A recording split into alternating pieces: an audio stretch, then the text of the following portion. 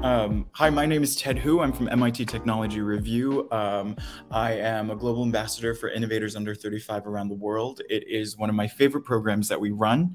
Basically, it's the concept of finding people under 35, technologists, with the idea of discussing entrepreneurship and how this technology affects the world in a better way. So how can we make things like healthcare more accessible? How can we have more clean water, food scarcity, all of these topics? And the reason why we run this competition this way is because in many institutions around the world, whether or not it's universities, governments, you have a lot of thought processes that are already set in a kind of, they have their habits in the way that they do things. And to have new people and fresh blood come in and discuss new ideas and creative ways of thinking is really important, because the classic way works until it stops working.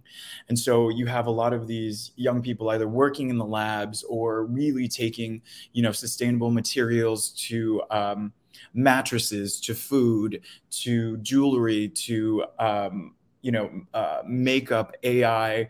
All of this stuff is so important because it is the same technology being used around the world. And it's a great competition to have because it highlights not only the technologists that are working on it, but also the topics that we should really be focusing on.